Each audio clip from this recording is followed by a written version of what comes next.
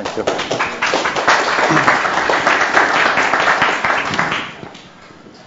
Okay, first of all, let me thank you, the organizer, for this opportunity. I'm really glad to be here. And here is not exactly my neighborhood. It's not my neighborhood for a conceptual reason. I'm from the physics department. So it's not as usual as you can think that a physicist meet with this community, at least not in my country. On the other hand, I'm not in my neighborhood by geographical point of view. So let me start showing something about my group. This is my research group. It's inside the physics department of University of Perugia. And Perugia is this medieval town right in the center of Italy between Florence and Rome. And there is a pretty old university. So we celebrated recently 700 years of existence. And as my presentation mentioned, we have also two spin-off companies. Actually, one Italian spin-off company, and now very recently we have an American sister spin-off company that is based in Pasadena. So I'm glad to be here also for this reason. Let me tell you, what are we interested in? We started our work something like 15 years ago, focusing our attention on autonomous wireless sensor. So the idea is to build this tiny electronic devices which are energetically autonomous, that can live without battery on board. On doing this, we realized that there were two major constraints. On one side, we had to deal with the energy required to operate the portable devices. On the other hand, we had to deal with the energy available from portable sources. And the lower one is the realm of what is today known as energy harvesting. And we have heard something on this topic from the previous presentation. In order to make this wireless sensor available, we need to bridge the gap by acting on both arrows. This is something that we understood not exactly at the beginning, but still the gap is too large in order that we can make available such devices. So we started working on the lower arrow, and we had we concluded very recently a European Commission funded project called NanoPower, where we addressed energy harvesting down to nanoscale.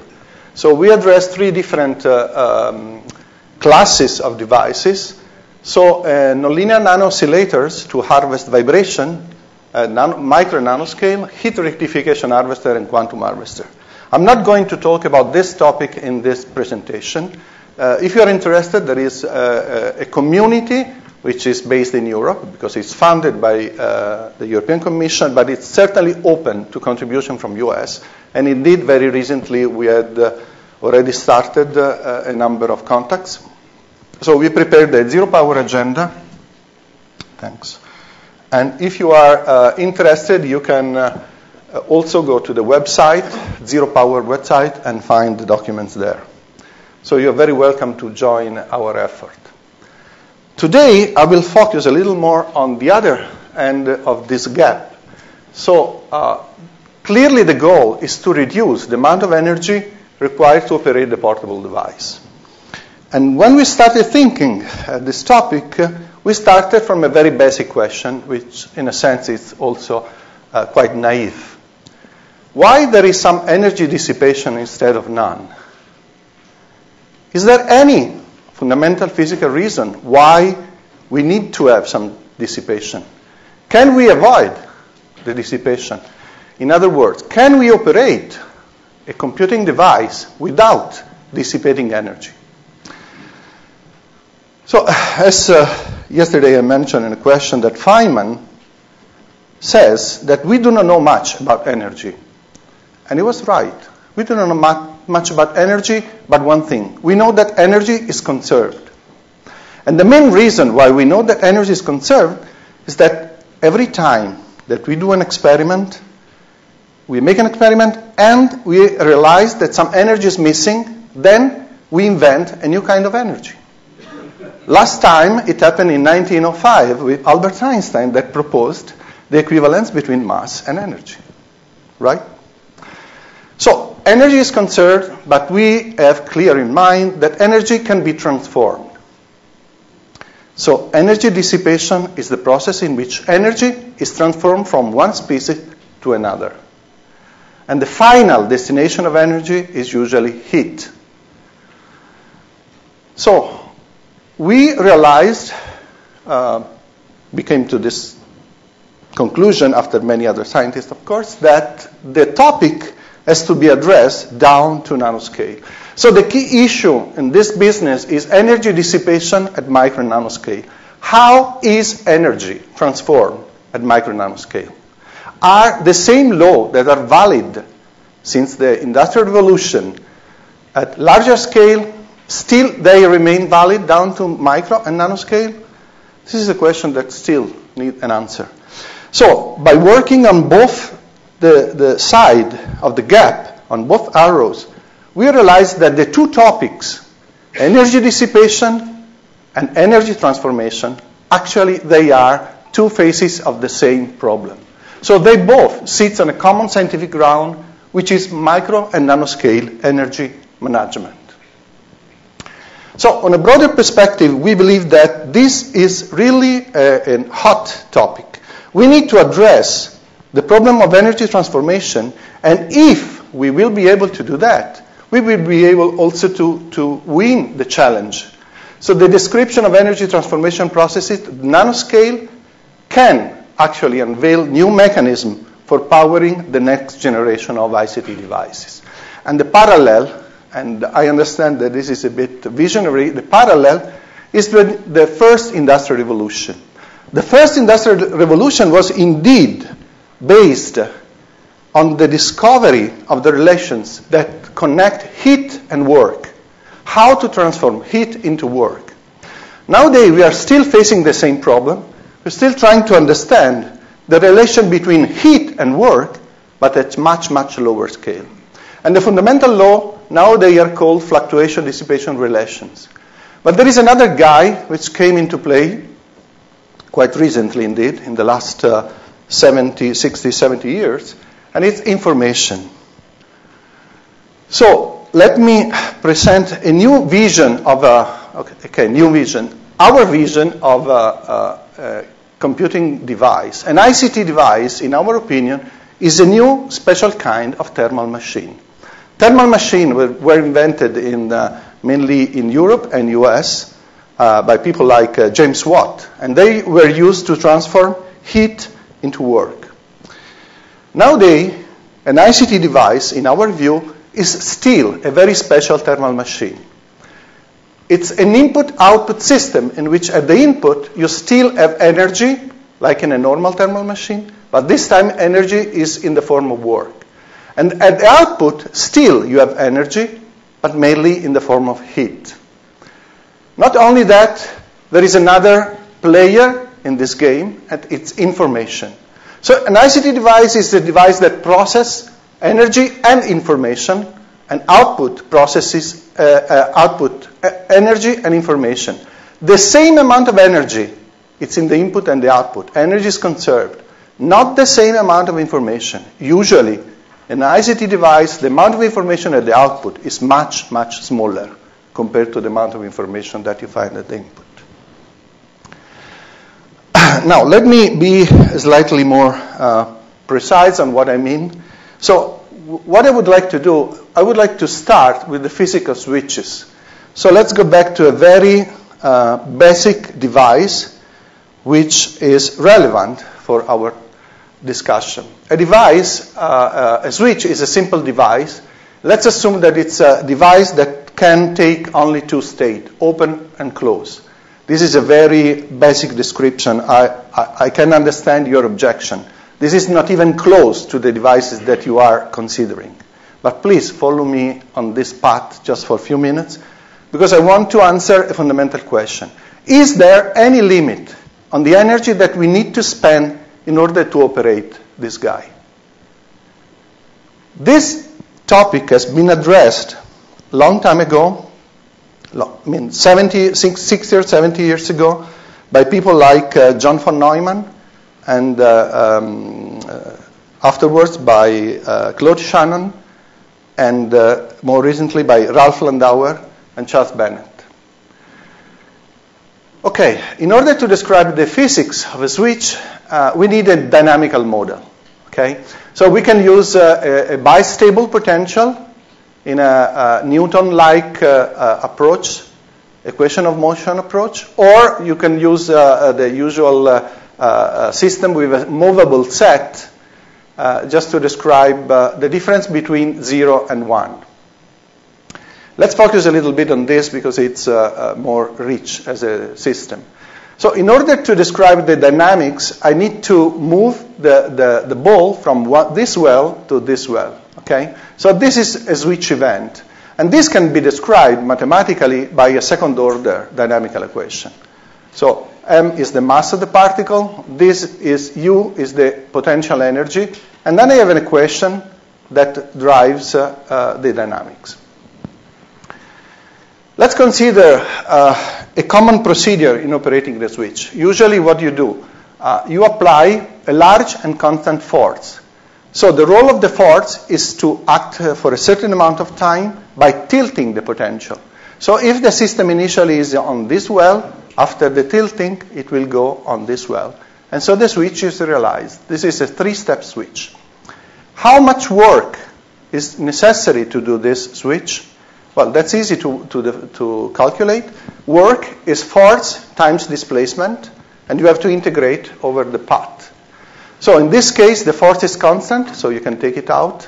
And let's suppose that these two minima are distant 1 from 0, plus 1 and minus 1.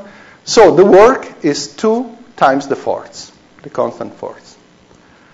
Now, let's consider another procedure, which is slightly more popular among the people who do this business.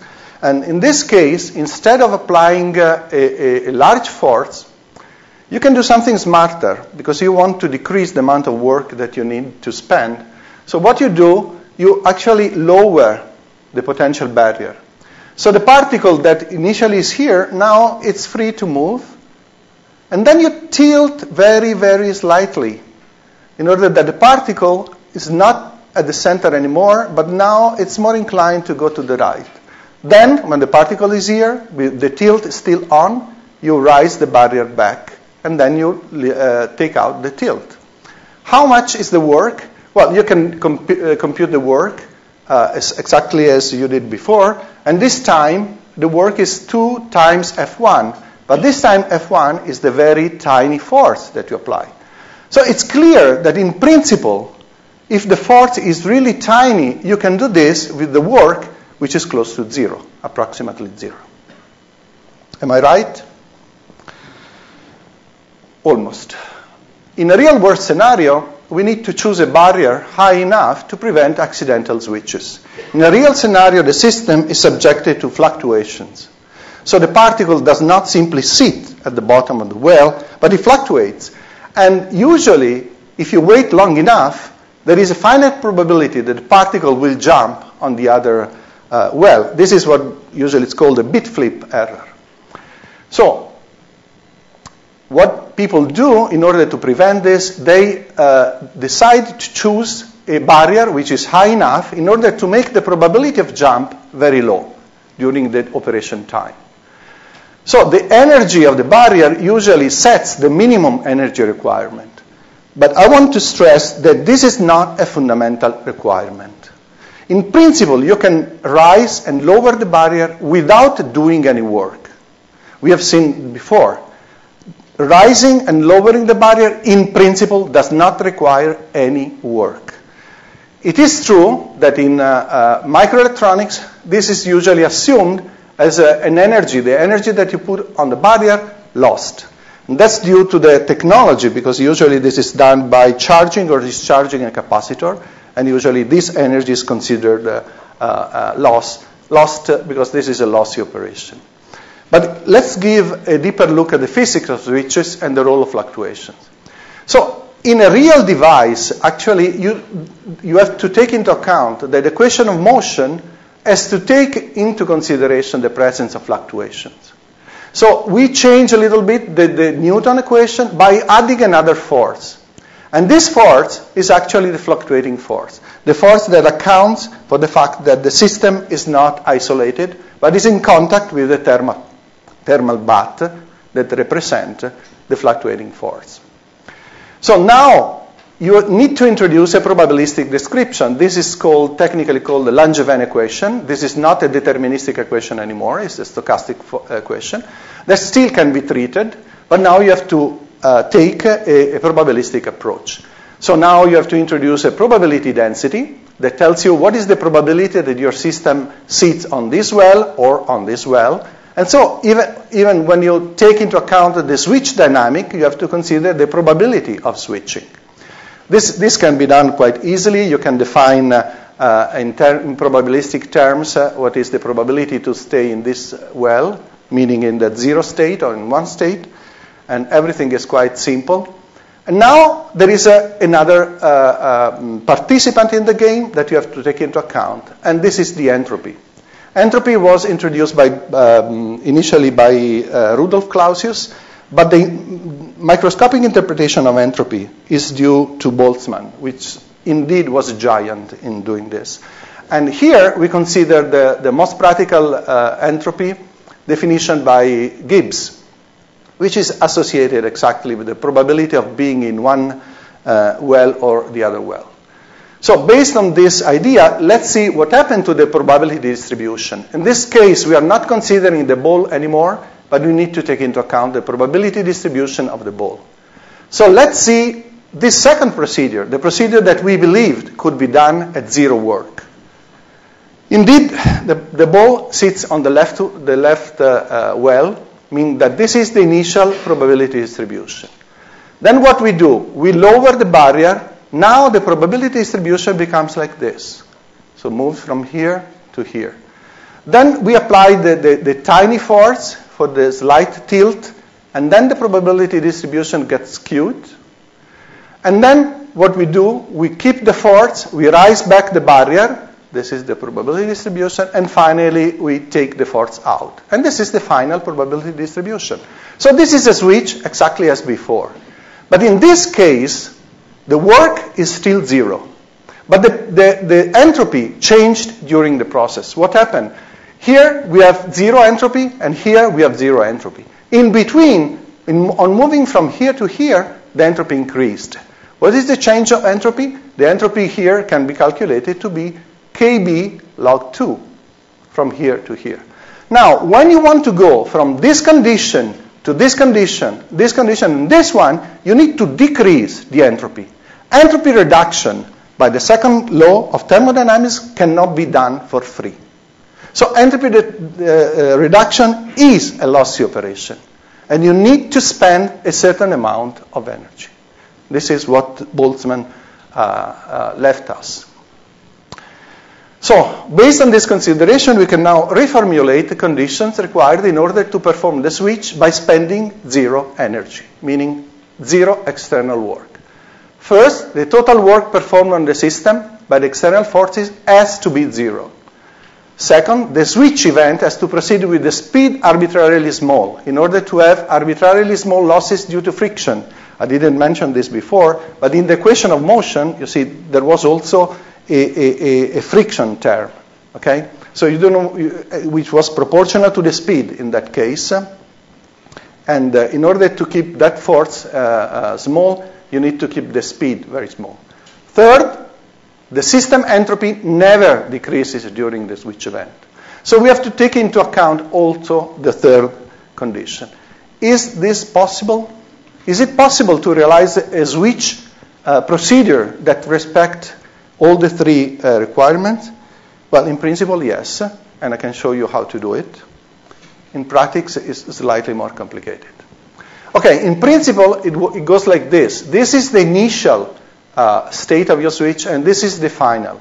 On going from here to here, you do not want to increase entropy.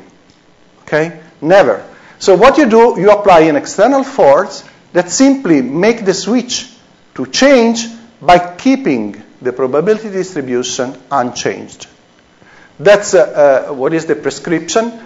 Is this possible? Well, as I said, in principle, yes. In practice, experiment is still in progress. And I want to mention that Perugia in Italy is one of the places where we are doing these experiments, but there are other places, of course. And this is this last activity is part of a project funded by the Future Emerging Technology of the European Commission. The University of Perugia, NIPS Lab, is the coordinator of a project called Landauer, which is operating ICT basic switches below the Landauer limit. And other than University of Perugia, there is a university in Germany, University of Würzburg, university in Portugal, in Lisbon, Instituto de Telecomunicações, and then Technical University in Delft, in the Netherlands.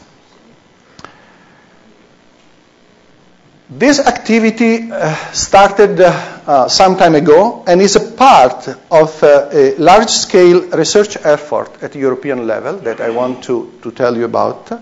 And so we started around 2008 trying to convince the European Commission that it was worth investing on this topic. And this is the time scale of a number of projects that have been funded. So I already mentioned NanoPower, which was one project funded within the action called Toward Zero Power ICT. 3 projects have been funded here. And then we organized a coordinated action, meaning a networking activity to bring together European groups on this topic.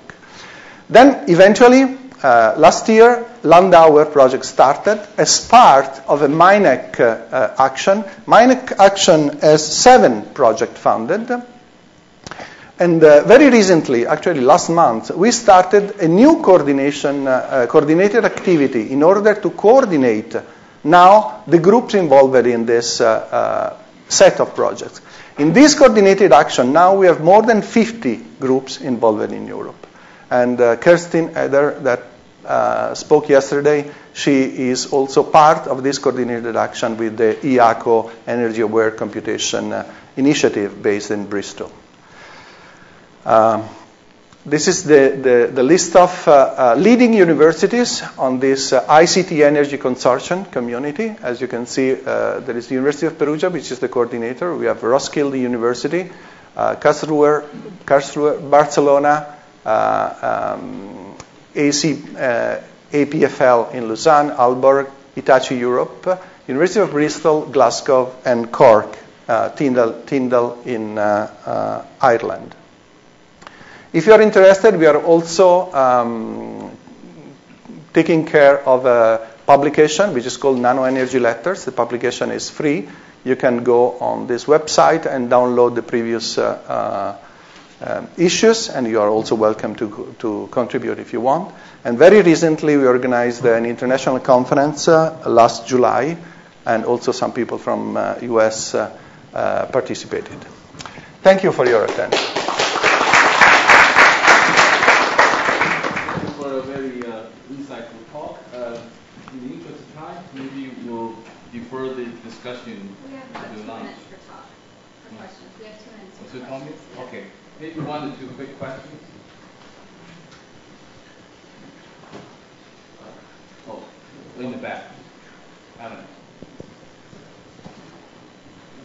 Yeah. Alan? You mentioned that there are some experimental efforts in this group. Can you elaborate on maybe some of the tacks are being taken to experimentally check this idea? Okay, I'm sure that you are aware that in the last 2-3 years, a number of experiments has been realized in order to test the Landauer principle. Experiments were in US, in Notre Dame, for example, and also in Europe, University of Lyon, just to mention 2 of the most recent. We are now focusing on operating switches. So we do not want to test Landauer. We want to operate a switch down to zero energy. That's the goal. And we are considering 2 classes of devices, or physical systems, I would say. One is nanomagnetic systems. And in this work, we are quite close to what Jeff Boker is doing here in Berkeley. And the other class of devices is nanomechanical devices. And this experiment is done in collaboration with Technical University of Delft. Thank you. Maybe one more question. If not, let's thank the professor again.